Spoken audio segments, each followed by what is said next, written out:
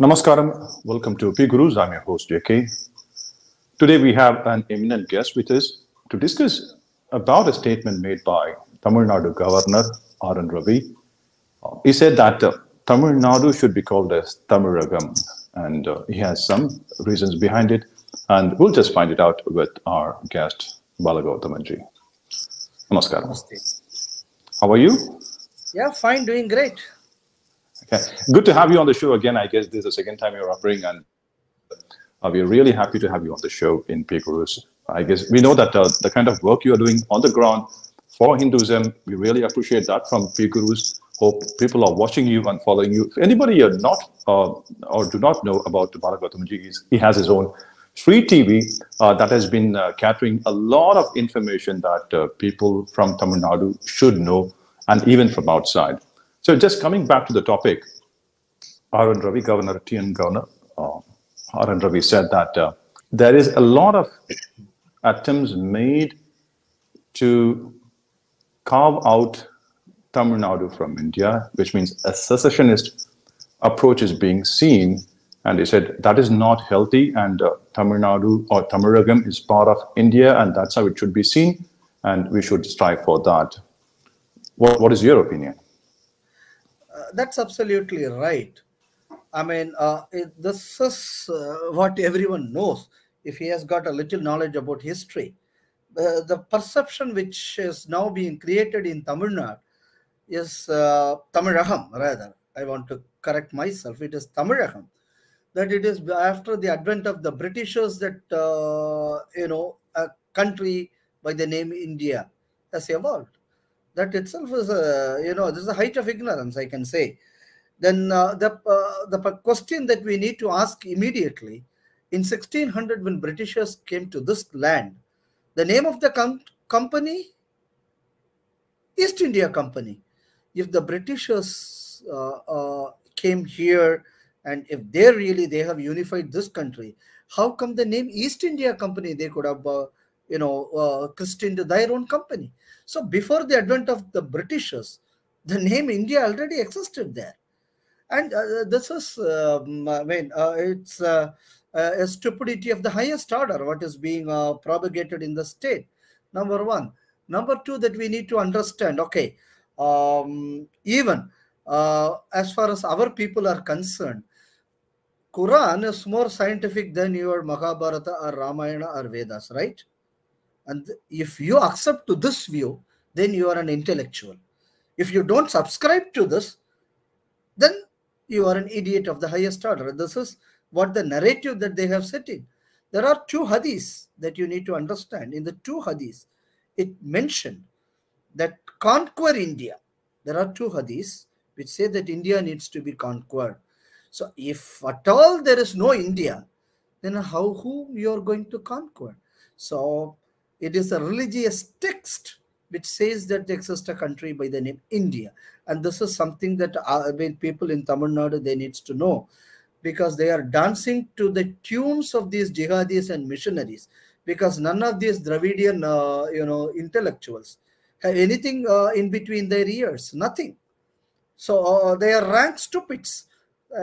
So whatever the jihadis say, whatever this JNU say, and they just, parrot their opinion. None of them have any background in research or anything else. So that is what the Honorable Governor has pointed out, that it is always a part of, it is not a part of the nation. It is the nation itself, because you have to say there is no division between Tamil Nadu and other part of the country. It is a part of this great nation itself. And if we don't accept these external evidences, then you have to go through the internal evidence, what evidence Tamil offers. Purananuru is the oldest, one of the oldest Tamil Sangam literature, the earliest Sangam literature. And there are difference of opinion. Some say it is 5th century BC. Some say it is 1st century AD. Some says it is somewhere around 3rd century BC. But most of the scholars agree that it is before the birth of Christ. I mean, I'm not sure whether he has born or not, but it is an understanding that he was born 2000 years back. I mean, that is again that is a thought history. Okay. So in that Purananuru, it is mentioned, Vadadu Panibadar Neduvarai Vadakkum. That means from the snow-capped mountain to the sea is the country. That means Akanta Bharat was there in Purananuru, the earliest Tamil literature. So what Tamil says, what Tamil literature says, that this country is one. There is nowhere in any Tamil literature or in any early Tamil references of a separate entity by the name Tamil Nadu. And this is one thing that we need to understand. Our Honorable Governor has put forward this particular thing in a different context.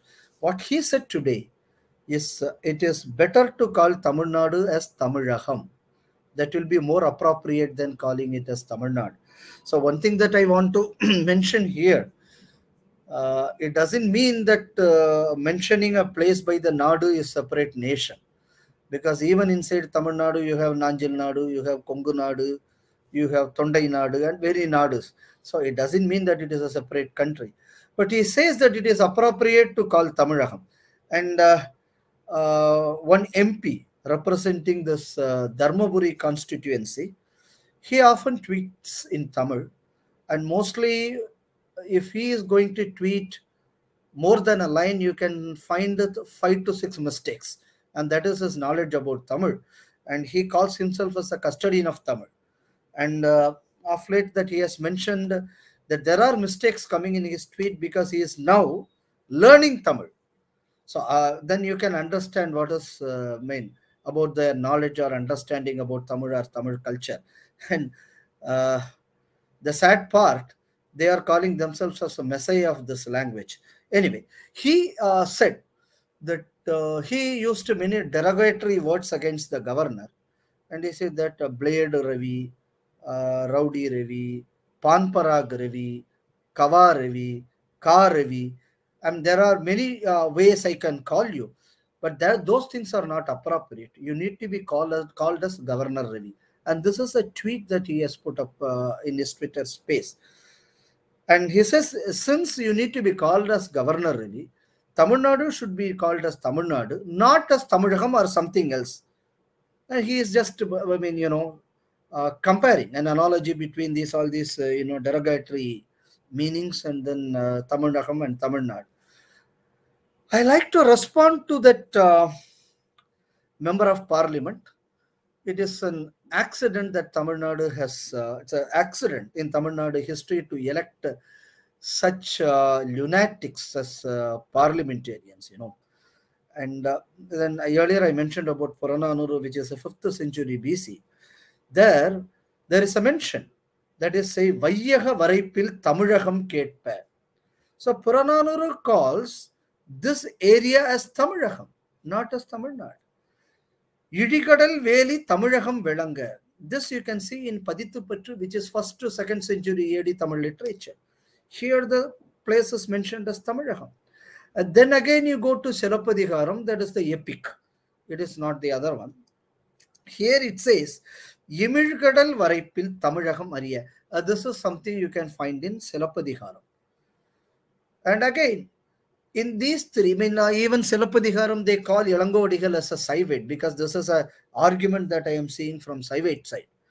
And the other two are Sangha literature, which are very close to Vedic things. So since in our Tamil Nadu or even in the JNU campuses and other places, anything Vedic is just unacceptable. So I have to quote from Manimekhalai, which everyone calls it as Jain literature. Somebody even call it as a Buddhist literature. I mean, there are differences of opinion on those things. But anyway, no one says that it is a Hindu literature so far. So I am going to quote from there. It says, Jambu Divinul Tamizhagam Aringil. This is what precisely the governor is calling today. It is not from the Hindu writers of Tamil literature. This is from the so-called Jainist Itihas, what we call is Manimekhalai. So Jambu Dweep, Tamizhagam is a part of Jambudweep, and this is what is there in Manimekalai. And this is what precisely the governor has called today. And I wish that our lunatic MP has to just to go through these things. I mean, he can't understand this because he doesn't know Tamil. That is the problem. So he can't understand what is written there in Tamil literature. So this is what the governor has said, and you can see in all our Sankalpa mantras. We say, Janbudvipe Bharata Varshe Bharatakande Meroho Dakshane Varshve. So inside the Jambudvip, south of Meru, in Bharatakanda, and this is what we are, every day that we are chanting in our Sankalpa mantra. And this was precisely there in Manimekalai in Tamil literature. And this is what the Honorable Governor has spoken today. For this, such a derogatory remark by a parliamentarian, calling him as a rowdy, calling him as a loafer, calling him as a panparagwala, and say you can't be called like this, you have to be called as governor. Likewise, calling Tamizhagam, that this particular place as Tamizhagam, is derogatory. And this is what the quotation of the MP is. I don't know why no cases are filed against him for using such references against the Honorable Governor. And this is something, it's a sickening part of the state. And I have to honestly say, the governor has come as a savior of Tamil Nadu. And if this governor was not there, if some other, Chapawala was there as a governor, these Dravidian wolves could have thrown the state into doldrums. Right. So we know what the governor said, what the MP said. We also know that there has always been an attempt since the government took oath that some element of secessionism is always in place.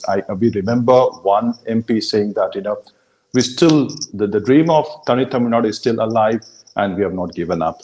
What do you make out of that? Look, these statements were not coming prior to this Jallikattu. And all these parties were, all these secessionists and everyone were dumb. And no one was seen anywhere else speaking all these, secessionist overtones. All these things started, they all picked up by various missionary groups and left-wing extremist group initially.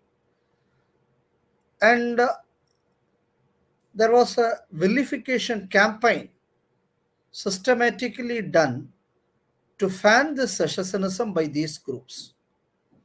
These groups worked for DMK and they made a puppet government here. So actually this government, DMK, it is not the government's attempt. This government is the mask. Actually, it is run by these secessionist forces like the jihadis.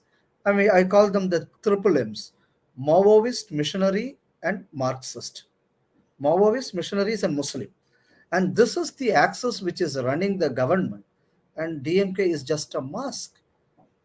And one assembly member, and as a DMK supported member, Ishwaran, who belongs to the Kongu Makkal Katchi, he quoted from the earlier governor's speech, that is a Purohit speech, where the Jai Hind was missing in him. He was missing in his speech. And he celebrated it like anything. He said that this is the trend Tamil Nadu has set up. That means that if the Jai Hind, now the Tamil Nadu is not accepting Hind. So he said that it is a moment of joy. And one missionary priest by the name Jagat Kasper, he was clapping in a TV show. Look, this has come up. And this is how he executes. And all these things happened in the TV. And again, the chief minister of the state, he started calling it as a union government. He never said it is a central government. And when he called it union government, all these media, mostly this leftist backed media, and these are fringe political groups, and this triple maxes, they started shouting that yes, it is a union like United States or United Kingdom, where many small fragmented kingdoms, they have made a country. So India is not a unitary nation. India, for some convenience, these groups, these small nations, they have joined and they have formed a nation. So this is the statement made by them. And this is what is going on in this country. And the popular debate which is going on in the television sets, that before the advent of the Britishers, you don't have the country by the name India. And some of the Muslims said that after the Mughals, the concept of nation has come to this country. And these are the arguments which are going on. And these arguments were supported by the ruling party. And that is the height of it. And that is where, now we have to ask this question. In 1600, the British came to this country. So the Britishers came to the country. Everyone knows that they came here, yes, to grab this land and to loot this land, but in the guise of business. So to do business, they have registered a company. The name of the company is East India Company. So if the Britishers have made this country, then how come they named the country even before the arrival as East India Company? And this is a fundamental thing that you need to ask. And Mughals came. And this is another argument. There are two hadiths. Those hadiths says that you will get heaven if you invade this country. Two hadiths are there asking Muslims to invade this country. They use the word Hind. So where this Hind comes from? So it existed even before the Mughals. Because I don't quote anything from the Vedas, or even I don't quote Indica, which is 300 years prior to the presumed birth of Jesus Christ. I don't go by that, because our people don't believe. Because if Quran says something, or if a Westerner says something, then only we will accept. Other things we won't accept. So only I have quoted from these two things. So this narrative is planted systematically. And one thing, and this is one thing that each and every parliamentarian needs to speak in parliament, whatever that we have spoken today, because this is unfortunately happening in our parliament. When this DMK MPs are shouting like this, there is no MP from the side of BJP or any national party to defend these overtones in the parliament. And all these idiotic things which are not substantiated, they are coming in the headlines of the newspapers. Because the people there in Delhi, because they don't see India below India's, that is a problem with some of the national parties. So they don't know what is there in Tamil or what is there down south. So, I mean, PGurus may take this message to those MPs to counter them even in this field. And this is what, I am expecting PGurus to do. And another thing that our MPs need to, nationalists needs to understand. Look, in 1956, the state is born. How it is born? In 1956, it is India that has gifted Tamil Nadu to us. That is something we need to understand. The state of Tamil Nadu, bordering from Kumdipundi down to Kanyakumari, and from Coimbatore border to east of this Bay of Bengal. Look at this particular landmass. Samasthanam of Ramanathapuram, Samasthanam of Shivaganga, Samasthanam of Pudukottai, and then a part of Travancore territory, a part of earlier British Madras Presidency. These things were carved out, and the state of Tamil Nadu was made in 1956. So this Tamil Nadu is gifted by India. It is not the otherwise that Tamil Nadu has, joined to form India. No. The India has gifted Tamil Nadu. It should be the other way around. And this message needs to be sent across. And this is one thing that this governor is repeatedly trying to do. So I appreciate. He is the messiah of the state. Right. I guess we too believe that he is a savior, messiah of the state. And he has come at the appropriate time to Tamil Nadu. And he has made the right statement all the time. Thank you very much. So once again, I just want to remind people that Bala Gowthaman ji run Shree TV. do subscribe to Shree TV as well as to PGurus. If you like this show, do subscribe, share, and like. Thank you very much, Bala Gowthaman. Thank you. Namaste.